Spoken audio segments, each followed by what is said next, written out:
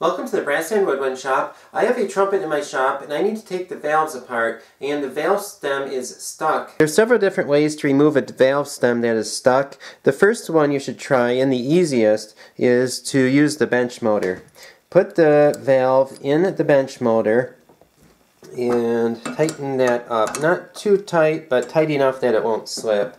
Hold on to the valve with one hand. With the other hand, hold on to the chuck of the bench motor, and then try twisting them in opposite directions.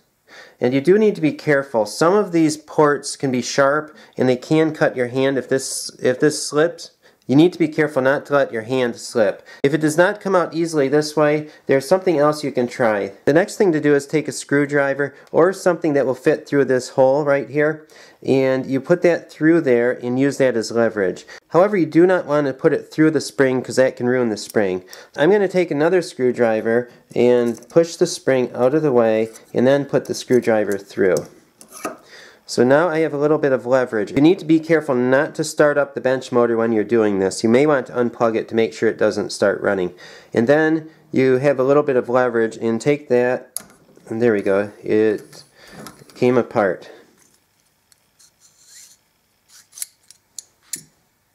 You can see on the valve stem that there's a lot of corrosion, so either you can replace the valve stem, or while it is still on the bench motor, you can take a scraper and clean it up.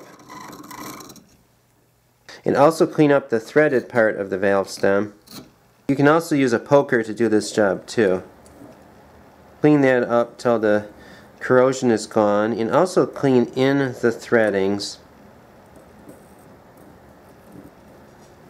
And then finally clean it up with a cloth.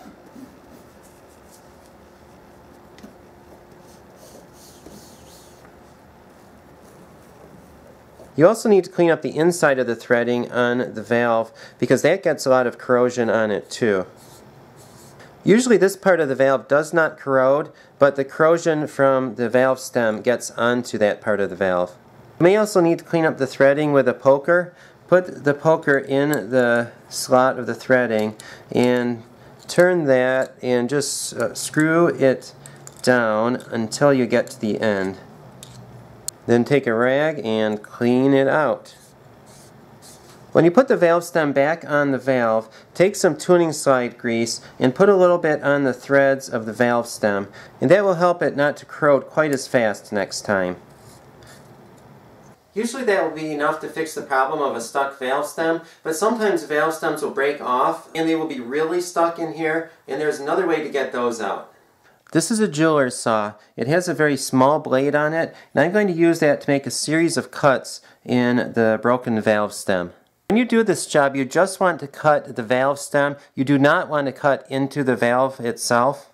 Take the saw and cut into the valve stem, and use your other finger to guide where the cut is.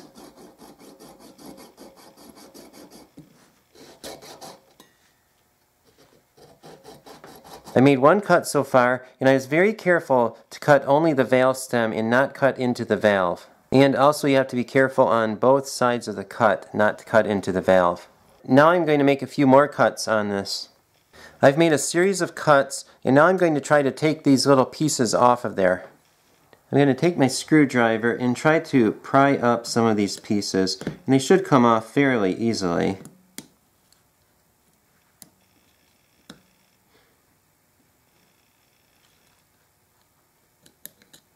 The spring is in there and it's gone right up to the top of the valve stem, and if you need to get that out of the way, pull it down with one screwdriver and then put another screwdriver into there.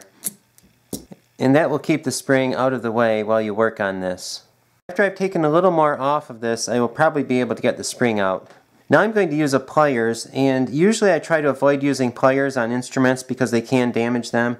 But this valve stem is obviously already damaged. I just need to be careful not to damage the rest of the valve. So I'm going to take the pliers and I'm going to grab on only the valve stem portion of it on both sides, and I'm going to be very careful to avoid the valve. And after I get that done, I'm going to squeeze and try to break off some more of those parts. And it has shifted them a little. Now I'm going to turn it 90 degrees and do it again. And again, I'm being very careful to avoid the valve. If the pliers damages the top of the valve, you'll either need to fix it or replace the valve, and that gets very expensive. I'm going to keep squeezing this with the pliers and rotate it. I have a very small channel lock pliers, and I'm going to use that to try to get some of these chunks off of there.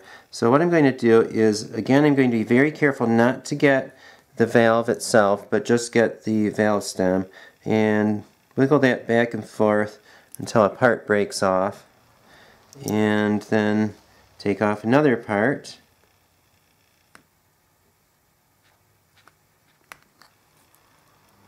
I'm just going to keep breaking those little parts off and weakening the valve stem until I can get the rest of it off.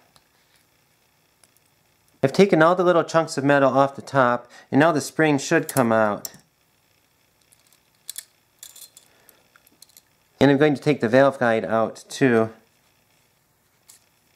All that's left now is the threaded part of the valve stem, and this one is not very corroded because I'm just using this for an example for the video, but usually if you've gotten to this point and it is still stuck, it's probably going to be very corroded. I have a set of small files that are different shapes, so I'm going to take the one that's triangular. I'm going to file this down from the inside, and if this is very corroded, it's usually easy to file.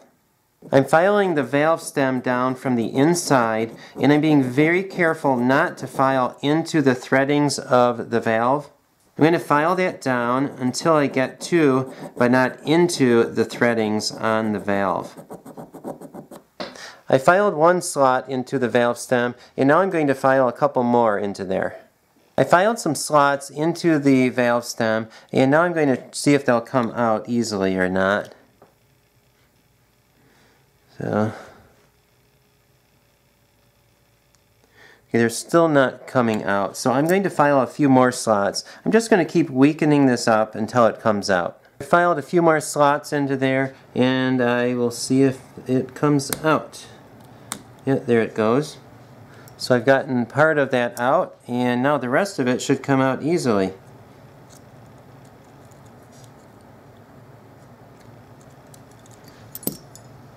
There it is.